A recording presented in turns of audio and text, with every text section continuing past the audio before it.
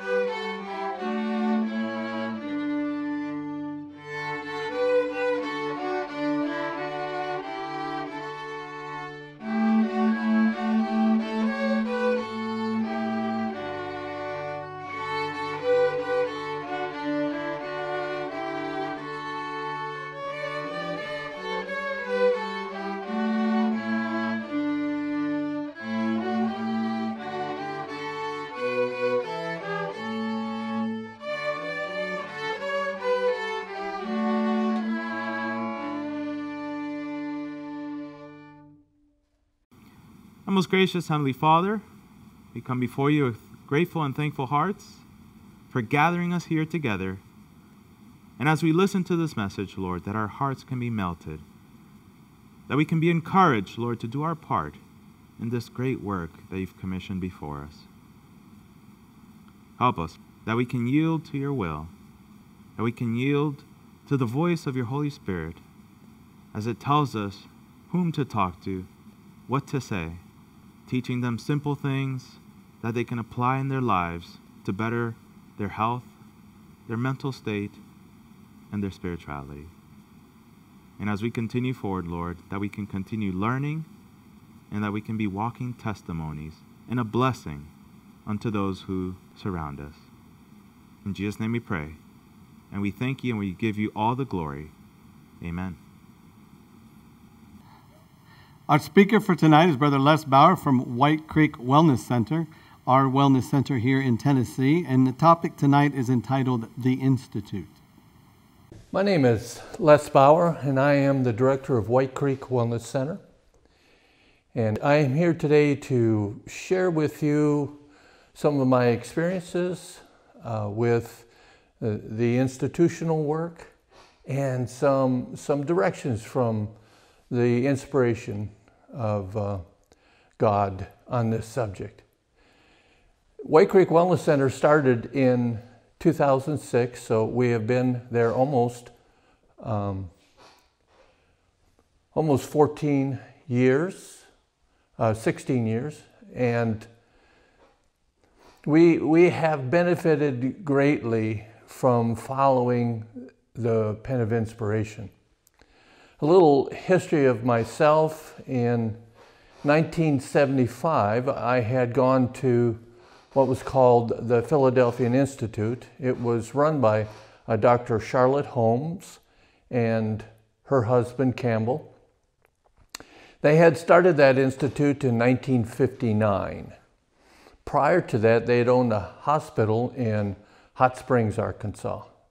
And the Lord had impressed them that they were not doing what really the Lord wanted them to do. So they started that institute there in Sulphur Springs, Arkansas, with a dedication to follow only what the pen of inspiration gave on that subject. It was a great privilege to be able to learn under that circumstance. When I came there in 1975, I was not a Christian. And I had been a vegetarian for 3 years, but they let me come and work in the organic gardens and those things. And I was invited to their worships, and I met the Lord there. And maybe 6 months or 8 months later, then my now wife, Kathy, came to the Institute also. And she was not a Christian at the time. And shortly after, she accepted the Lord there. And we spent time studying together and determined that this is the work the Lord wanted us to do. So since that time, we have been endeavoring to do the medical missionary work in whatever capacity the Lord brought into our lives. We were able to eventually manage that institute in Sulphur Springs. And the experience was magnificent. Trying at times, but greatly blessed from the experience. And today I would like to share with you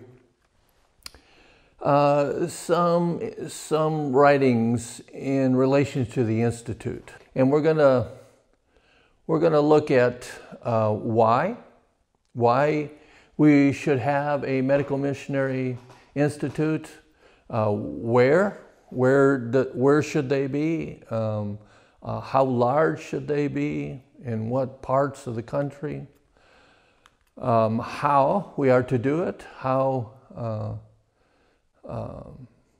we are to do this work, and who should be doing it.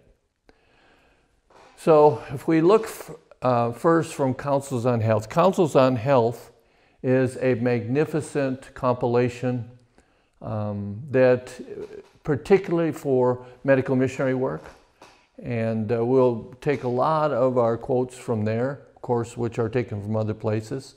And it is written extensively in the testimonies to the church and in other areas. So in Counsels on Health, page 204, it says, "The Lord years ago gave me special light in regard to the establishment of a health institution where the sick could be treated on altogether different lines from those followed in any other institution in our world. It was to be founded and conducted upon Bible principles, and the Lord's instrumentality, and it was to be in His hands one of the most effective agencies for giving light to the world. It was God's purpose that it should stand forth with scientific ability, with moral and spiritual power, and as a faithful sentinel of reform in all its bearings. All who should act a part in it were to be reformers, having respect to its principles and heeding the light of reform shining upon us as a people."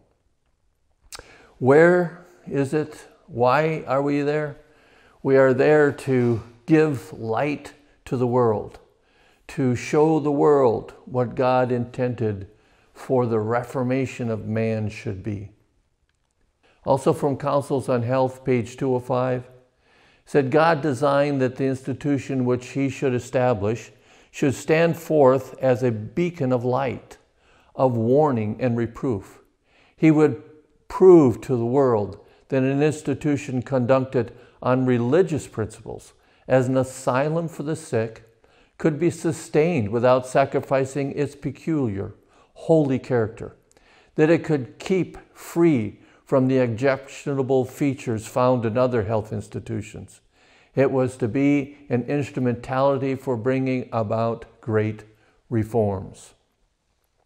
So today, if you look at the health work, it seems that the world is interested in health. Many people are vegan, vegetarian. But what is always attached to it is some form of New Age or Eastern religion or some pagan philosophies. So God's people were to show to the world that reform from God's point of view is the best and the most productive to health. So it's for God's people. Our sanitariums are to help make up the number of God's people, from Medical Missionary, page 327. So our work is to bring character to the church, to enlighten those who would not necessarily beckon the doors of a church otherwise. They would come in need of health and then meet God and God's people on these grounds. Also from Medical Ministry, page 252, it says, "Not one word too much has been said in vindication and praise of genuine medical missionary work. Connected with other lines of gospel work, medical missionary work is the instrument by which the ground is prepared for the sowing of the seed of truth, and the instrument also by which the harvest is reaped. If all our ministers had received and practiced the light that God had given on health reform, the needy and the outcast would be embraced in every evangelistic effort to as much larger extent than they have been. With medical missionary work acting as the helping hand of the gospel ministry, the sick would be restored to health, and many souls would be led into the light." So it is an instrument in God's hands. And when connected with the other part of the gospel work, it's going to prepare the ground for the harvest. It's going to prepare the ground for the makeup of God's people in the end. And it will also be the instrument that will also harvest that is reaped. So we have a special work to do, and I pray that this burden will fall on many. Also from Evangelism, page 523, it says, "You will never be ministers after the gospel order till you show a decided interest in medical missionary work, the gospel of healing and blessing and strengthening." We need to be teaching these strongly in our schools. We need ministers dedicated to do this work along with the other gospel work. Also from Bible Echo, August 12, 1901, "Medical missionary work and the gospel ministry are the channels through which God seeks to pour a constant supply of His goodness. They are to be as a river of life for the irrigation of the church." So why are we to have these institutions? These institutions are to bring light to the world, to bring God's people in connection with the world. But also, it is to strengthen and feed the church with the principles of reform. If we do not, then we will lose those principles. They will become dull and irrespected in our churches. So God wants us to raise this right arm to strengthen the church. So it is the divine plan that we shall work as the disciples work. Physical healing is bound up with the gospel commission. And the work of the gospel, teaching and healing, are never to be separated. Never to be separated. If you look at Christ's work, oftentimes He did much more physical healing than He did preaching, because the need was there. And it is what's happening in the world now. Sickness is in such profusion that it's invading the world, that we need to raise this hand of the ministry higher. Where are we to do this work? This is from Counsels on Health, page 215. God has qualified His people to enlighten the world. He has entrusted them with faculties by which they are to extend His work until it shall encircle the globe. In all parts of the earth, they are to establish sanitariums, schools, publishing houses, and kindred facilities for the accomplishment of His work. where it says it should encircle the globe. We have in our church at this time just a few places around the world, but we should be encircling the globe with this work. Also from Counsels on Health, page 215, next paragraph, paragraph 3, Christ cooperates with those who engage in medical missionary work. Men and women who unselfishly do what they can to establish sanitariums and treatment rooms in many lands will be richly rewarded. Those who visit these institutions will be benefited physically, mentally, and spiritually. The weary will be refreshed, the sick restored to health, the sin-burdened relieved. In far-off country, from those whose hearts are by these agencies turned from the service of sin unto righteousness, will be heard thanksgiving and the voice of melody. By their songs of grateful praise, a testimony will be born that will win others' allegiance and to fellowship with Christ. Yes, all the world. So, where shall we place these sanitariums? So in the White Creek Wellness Center, I was working in another field, and I was asked to consider coming and establishing this sanitarium. And so we made up this list of criteria, which comes from the Spirit of Prophecy, to see if it would match with that criteria. And I came, and it's 100 acres. It's at the end of a road. There's no other construction around, no other buildings around, just nature. Is that what God wants? Well, let's see. This is from Counsels on Health, page 265.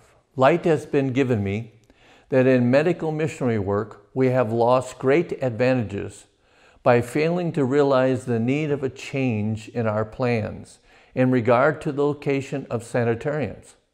It is the Lord's will that these institutions shall be established outside the city. They should be situated in the country, in the midst of surroundings as attractive as possible. In nature, the Lord's garden, the sick will always find something to divert their attention from themselves and lift their thoughts to God. Oh, the quietude of the garden of God, nature. And what a beautiful opportunity to pull away from the bustle and the hustle of the surroundings of the cities. Also from Counsels on Health, page 265, paragraph 4. I have been instructed that the sick should be cared for away from the bustle of the cities, away from the noise of streetcars and the continual rattling of carts and carriages. People who come to our sanitariums from country homes will appreciate a quiet place, and in retirement, patients will be more readily influenced by the Spirit of God. So we see that God's intent is for a quietude, a place of reflection. So when we give our worships morning and evening, we want to leave the patients to contemplate. They want them to contemplate what God might be impressing upon their hearts. And it takes that quietude, that time in nature, those walks, that there are not horns beeping and sirens going and people shouting and the bustle of commerce. Counsels on Health, page 267. Why are our physicians so eager to be located in the cities? The very atmosphere of the cities is polluted. In them, patients who have unnatural appetites to overcome cannot be properly guarded. To patients who are victims of strong drink, the saloons of a city are a continual temptation. To place our sanitariums where they are surrounded by ungodliness is to counterwork the efforts made to restore the patients to health. In our work, in sanitarium work, in institute work, we will come in contact with these people that are victims of society, victims of alcohol, victims of street drugs, victims of medications. It is so rare to find someone that has not been taking medications for years, that have never worked, but are making them worse and worse. It is important that they have this refreshing air, this refreshing environment, and not be attracted by those things in the world to have victory. We have met many an individual that has come here with these problems. Again, this is from Councils on Health, page 267. In the future, the condition of things in the cities will grow more and more objectionable, and the influence of the city's surroundings will be acknowledged as unfavorable to the accomplishment of the work that our sanitarium should do. I don't know a more apparent truth than this right now. The cities are rampant with violence. They're rampant with sexuality and just perverseness all over. We need to bring people out and strengthen them in this quiet environment. Also, we need to consider something else, and that is not so much around the very opulent, the very wealthy in our society. From volume 7 of the Testimonies, page 88 and 89, it says, "It might seem to us that it would be best to select our sanitarium places among the wealthy, that this would give character to our work and secure patronage for our institutions. But in this there is no light. The Lord seeth not as man seeth," 1 Samuel 16:7. Man looks at the outward appearance, God looks at the heart. The fewer grand buildings there are around our institutions, the less vexation we shall experience. Many of the wealthy property owners are irreligious and irreverent. Worldly thoughts fill their minds. Worldly amusements, merriment, and hilarity occupy their time. Extravagance in dress and luxurious living absorb their means. The heavenly messengers are not welcome to their homes. They want God afar off. So we don't want to be located in wealthier parts of land and of areas. Neither do we want to be in the very poorer parts either. We want to be, again, more in nature, away from these things, to draw the people out of whatever environment they're in to something different, a new ways of thinking, new desires in their lives.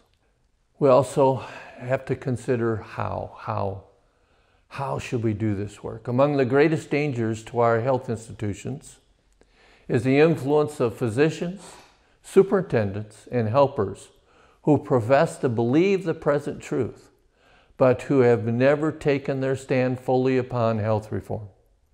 Some have no conscientious scruples in regard to their eating, drinking, and dressing. How can the physicians or anyone else present the matter as it is when he himself is indulging in the use of harmful things? God's blessing will rest upon every effort made to awaken an interest in health reform, for it is needed everywhere. There must be a revival in regard to this matter, for God purposes to accomplish much through this victory. Our experience here in White Creek Wellness Center is that the littlest things, the littlest habits in life, the littlest indulgences affect the health in tremendous ways. We can see blood sugar stop going down. We can see blood pressure maybe even going back up. And we can see all these different changes when some little aspect in life is not adhered to or indulged. And it is very important that to qualify for the medical missionary work is not a degree. It is not necessarily some training in the past, some education. It is dedication. And God will take anyone that is dedicated and place them in as high and as strong a place as possible to help support His work, to help be an influence. So it is really important that we dedicate ourselves fully to the Lord's work. Again, it says this is from Review and Herald, October 16th, 1883.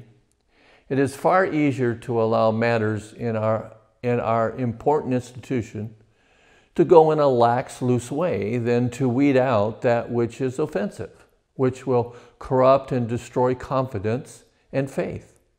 But it would be far better to have a smaller number of workers to accomplish less, and as far as possible to have these who are engaged in the work true-hearted, firm as a rock in principle, loving the whole truth, obedient to all the commandments of God.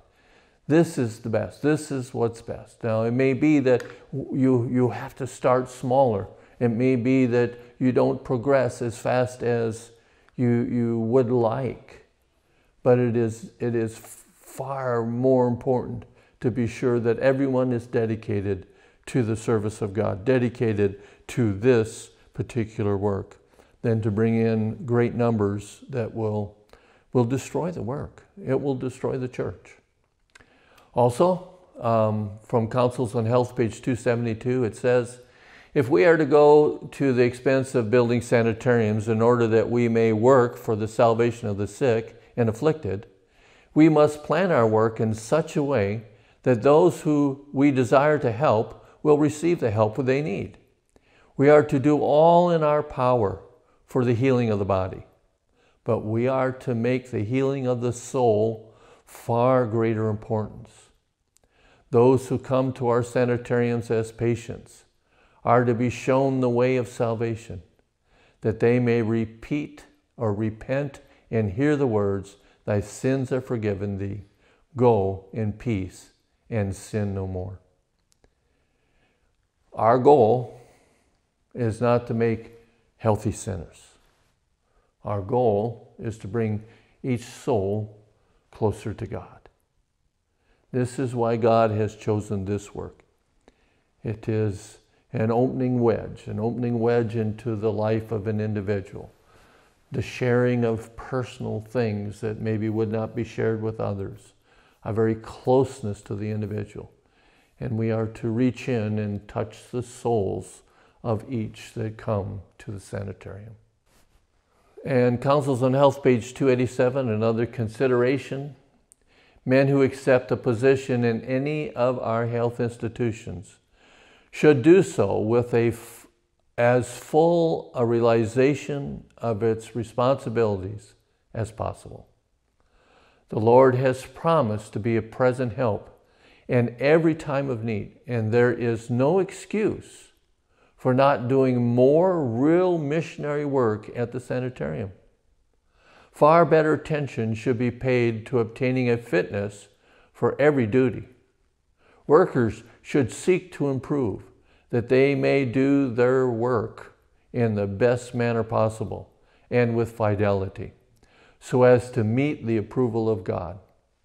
Opportunities for doing good have always been far in advance of the workers, for they have failed to see and improve them because the enemy of right doing has had a controlling power over their minds. It's quite amazing. My wife and I have been dedicated to medical missionary work since 1975. And in these 40-some years of our experience, I don't think there's ever been a time when greater knowledge has come. Always something new, always something affecting society more and more. New inventions, new techniques that affect the human machinery more and more. We have been now exposed to the foods of the entire world, but now science is moving in and genetically modifying these foods. Always something. The workers should be on the cutting edge. Not only are they genetically modifying food, they're stepping into genetically modifying even nature and man himself. So there are so many things that are transforming so quickly that only a true-hearted dedication to know the truth and to hold by the truth and to develop as much as possible will keep up with what's going on. From Councils on Health, page 292, we should be careful that we connect with all our sanitariums those who will give a right mold to the work. Characters are to be formed here after the divine similitude. It is not the expensive dress that will give us influence, but it is by true Christian humility that we shall exalt our Savior.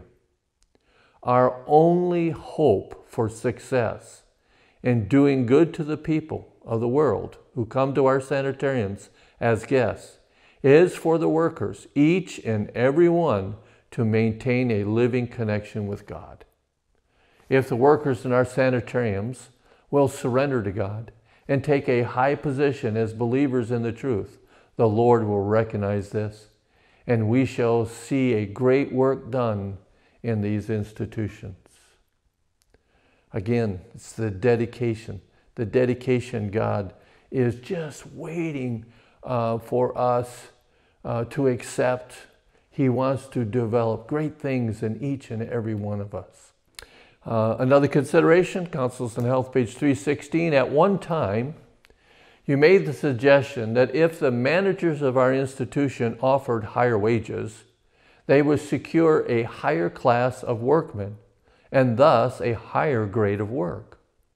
My brother, such reasonings is not in harmony with the Lord's plans. We are all His servants.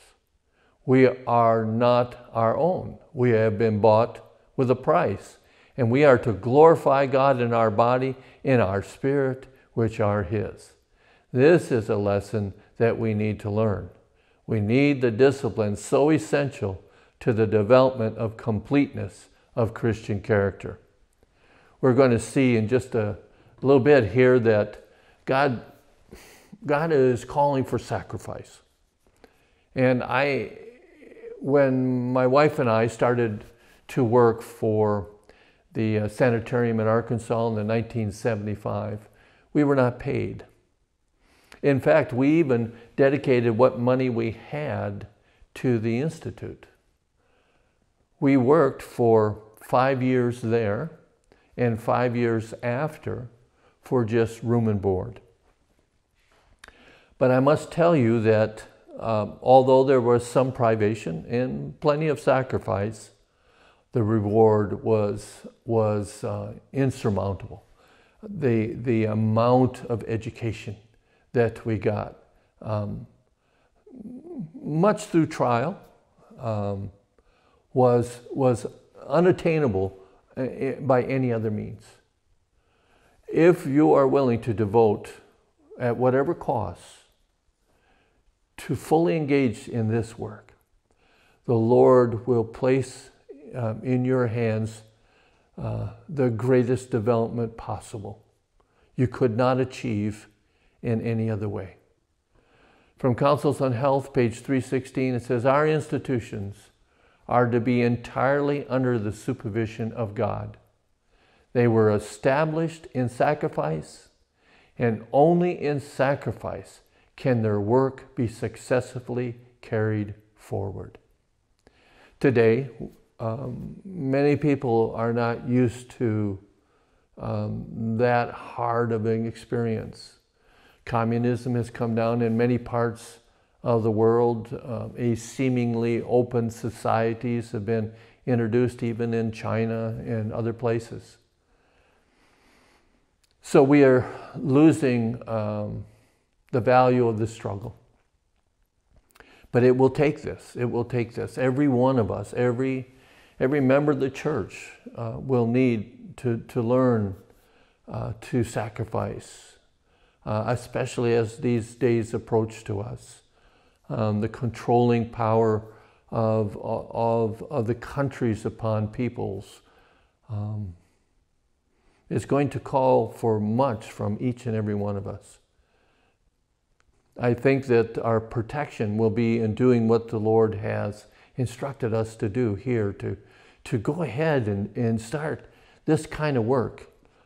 It will cost, sure, it will cost, but the reward may be eternity.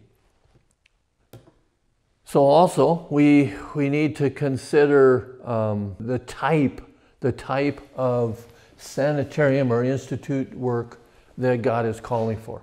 From Counsels on Health, page 220, it says, "The Lord has instructed me to warn those who in the future establish sanitariums in new places to begin their work in humility, consecrating their abilities to His service.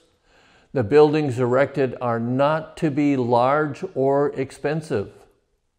Small local sanitariums are to be established in connection with our training schools.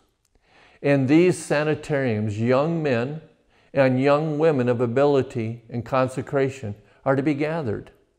Those who will conduct themselves in the love and fear of God. Those who, when prepared for graduation, will not feel that they know all that they need to know, but will diligently study and carefully practice the lessons given by Christ. The righteousness of Christ will go before such ones, and the glory of God will be their real reward." Here is His great wisdom. We don't need to go in great debt. We don't need to go to great expense to start this work. And whatever opportunity God brings, start. Many of the institutions, the Seventh-day Adventist Church, were started in houses, small places, and then grew as needed. Fortunately, here in White Creek Wellness Center, there were no buildings. So we had the opportunity to build our own buildings. And with in mind that we are not to go in great expense. We are not to try to have these large buildings, because when you build a building, the larger it is, the more it costs just to open a door. The electricity, the maintenance, the heat, and all the rest costs. It costs lots of money. Some places that I've been to cost $1,000 a day when they are running. That's a tremendous expense to try to keep. And if a situation comes up where it's a challenge whether to keep the character of God or to keep the door open because of the large expense, it will hinder the work. It will be a disturbance to the true quality of the work. So here in Medical Ministry, page 323, it says, "It is that thirsting souls may be led to the living water that we plead for sanitariums. Not expensive, mammoth sanitariums, but home-like institutions in pleasant places. Never build mammoth institutions. Let these institutions be small, and let there be more of them, that the work of winning souls to Christ may be accomplished." What does it say? Home-like institutions. This is very important. I feel it's very important. We spend each day with the individuals. We walk with them. We work with them in the gardens, in the different areas. We help them in the hydrotherapy, in the treatments. And we eat with, we sit down at the table and eat the same meals with them. and they watch, they look at your plates, they see what you're putting on your plate, they see how you arrange things, they see what you eat, and they ask questions, why this, why that? So this home-like environment, they become relaxed. It's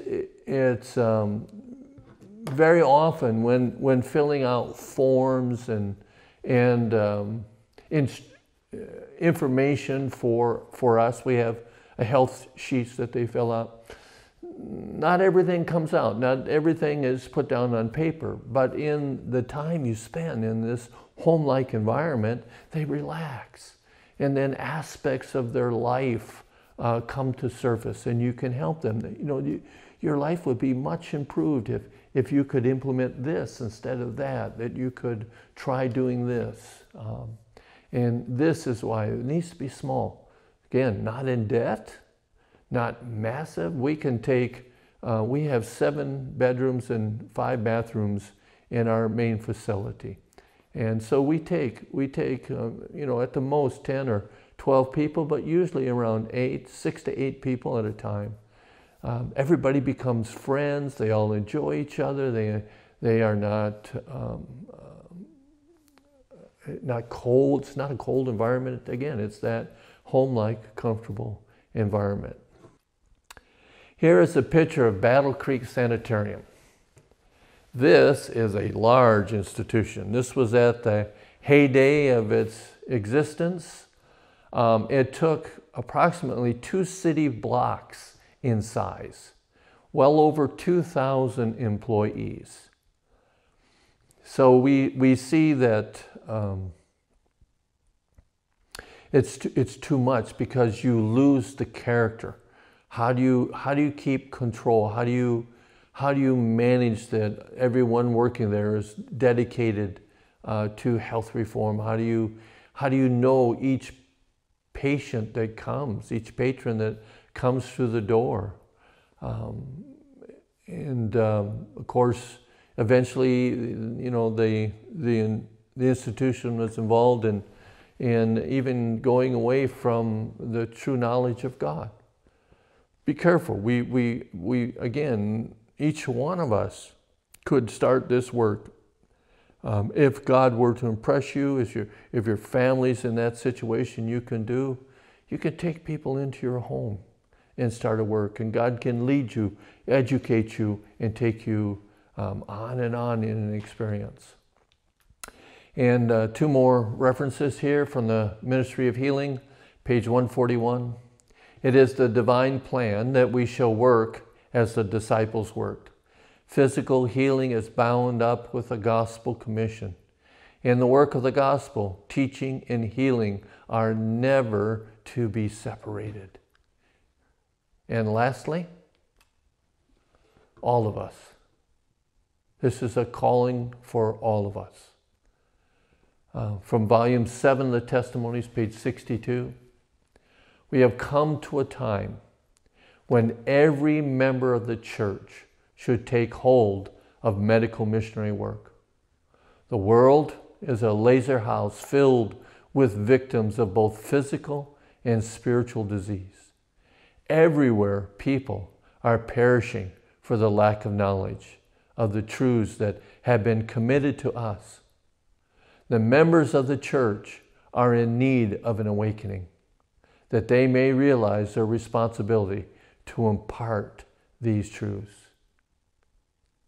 It is also salvational for each one of us. The more you're involved in the work, the more you see you need to dedicate yourself to these right principles. It will become a strengthening of yourself. You can become a strengthening of your church. And you can become a blessing to society. Thank you for giving me your time. May God bless you in your efforts. Thank you for being with us for this message about the Institute, an important subject that all of us need to consider. How may we help to get institutes going in all places? That is a question that needs to be foremost in our minds as we consider the work for these end times.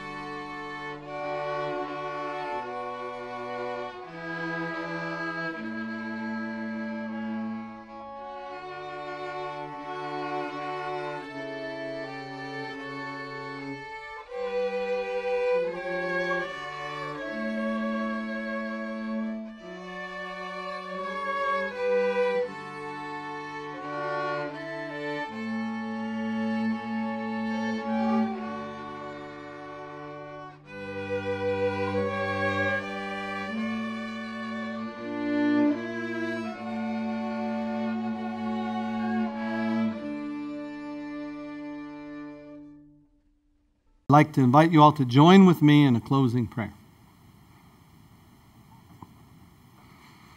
Our dear Heavenly Father, we are so grateful to you for the care and protection that you give us, for this knowledge that you've revealed unto us. We pray, Lord, that we may take hold of this work, this medical missionary work. We may carry it forward with energy and vigor, that we may hasten your soon coming, Lord, and we may help those who are in need. Help us to understand our individual need and our individual duty. We ask and pray in Jesus' name. Amen. Again, we'd like to thank you for joining us this evening, and we invite you to attend our next meeting, that will be at 7 p.m. tomorrow night, presented by Sister Lillian Bauer, the Secretary of the Medical Missionary Department of the General Conference, entitled Thriving Medical Missionary Families.